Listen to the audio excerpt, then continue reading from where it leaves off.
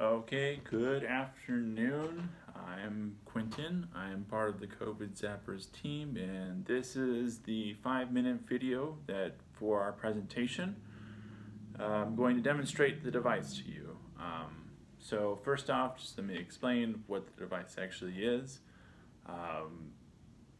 COVID-19, as we all know, has ruined a lot of lives. It's killed a lot of people. It's made a lot of people sick. It's changed everything.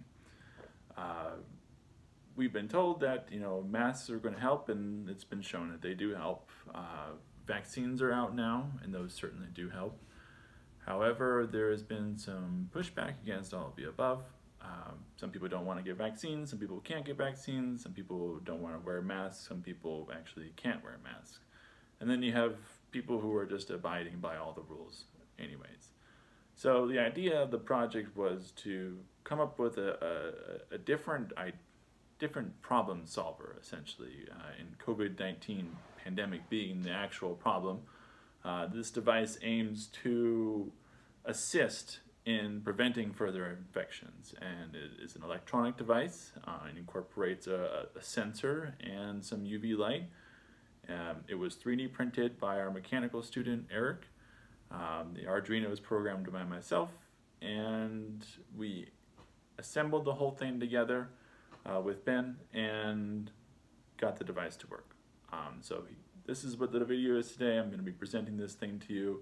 I have the batteries right here. I have not plugged everything in, but we'll go through a little bit of background first. Essentially, the device is going to be, or is designed to be aimed into an air vent like this one right here above my head with the register taken off. The idea is that the device will be able to lodge itself up into the air vent with the battery pack hanging out on the outside, so that it can be recharged if needed, and the device will just hang up in there without impeding airflow too much, and hopefully sterilizing air as it comes out. The general idea is that with the constant influx of new clean air into the environment, sorry, let me fix this phone real quick, the constant influx of new clean air into an enclosed area will provide a means of having a clean, viable volume of air. It's the same as opening a window instead of allowing dust and pollen and other organisms, insects to come in through this open window. Our open window is going to be our air vents, but this time we are guaranteeing that the air that's coming out of the air vents is absolutely clean. This is because airborne or COVID-19 is transmitted by the air primarily. Our breath, our coughs, our talking, yelling. Basically, anytime we open our mouth, we might be spreading COVID if you don't have a vaccine. So, without further ado, let us demonstrate this device for you. So right here is the 3D printed device. It's got spring-loaded legs on there so it can lodge itself up there. It's got the prototype UVs right here. This is the gooseneck. This will allow you to sort of aim it up into the vent. And then we have our battery pack, which will be attached to the outside via this little hole right here. So you can see no batteries in there now.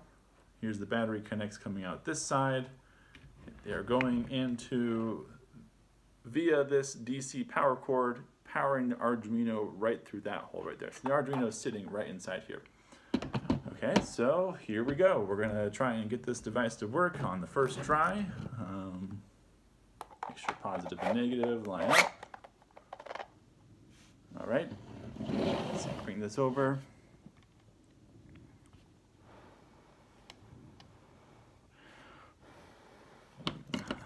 So for the purposes of testing, I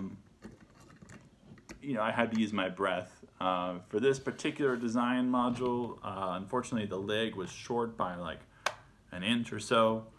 That's not an issue. We can actually just change that out. It's just the wrong one is inserted in this one right now. So it can go up into the air vent, and it does get triggered by airflow, as you have seen in the demonstration videos where I had a fan on right next to it. So it's triggered by my breath. essentially, so it could be triggered by the air flowing out of the vent. The one issue with this prototype is that these LEDs right here are in this prototype board with the LEDs on it. It was soldered by myself at home, and these LEDs are not rated to kill anything, basically. These are not even really fully UV lights. That would go on the final prototype design. I'm gonna unplug this battery real quick. Make sure it's all out for safety. Right here is the PCB board that I designed. So each of these 15 LEDs that are actually rated to output the power needed to kill anything. So basically we made a rough calculation as to how long it would take for a particle to travel basically 1 meter, because that's what we guessed how much the light would go up into the vent. That's probably the maximal distance it's effective. How fast or how long does it take for a particle to travel through that 1 meter and out into the vent? Well, from research, it has been shown that the COVID-19 viral particle only needs 3 millijoules of energy, UV energy, applied to it to disrupt its DNA, essentially cross-link its DNA in some crucial part. We can't pick where we cross-link it, but we can certainly cross-link the DNA. That's what UV is good for. UV is good for catalyzing reactions, and in this particular case, it's catalyzing the cross-link between 2 DNA molecules near each other inside the viral particle. Now, this right here is the control module. You can see right here would be the connection for the airflow sensor, which is actually sitting right here in the Arduino. You know, because these lights on this LEDs, each of these little squares with an LED is going to cost $27 a piece. And it might go down with more you order, but $27 a piece is how much I bought my single one for. So 27 times 15, a lot of money for a prototype. So we did not complete this prototype because the Arduino and the prototype board essentially proves the concept can be done. However, these LEDs will take a lot more current and take a lot more power, and you're gonna have to charge the batteries again a lot more times. However, the device only turns on when the air is on. Now, the airflow sensor is a thermopile. It is the one sensor on the device. In the future, I would like to implement more. There was an air quality sensor implemented before, but for ease, and the group thought that it would be better just to have the airflow sensor. But in the future, I would like to implement some communication systems, air quality sensors, temperature sensors, and of course on top of the airflow sensor. And because that is using the AT2560AU microcontroller, there should be plenty of room on the chip and memory-wise to be able to handle this situation. So the way it actually allows the ton of current to go through, because it's going to take more than a couple hundred milliamps. Simulations showed that each one of these LEDs can take up to about 300 milliamps. So as you can see, we're going to be supplying a lot of current in here. And all of that is to be able to zap the coronavirus within that 1 meter estimation of it flying through the air vent. Other organisms probably won't be affected. However, future testing might prove us wrong. For this particular project, unfortunately, we don't have a means of testing it on biological material, but that would be something we do in the future for sure.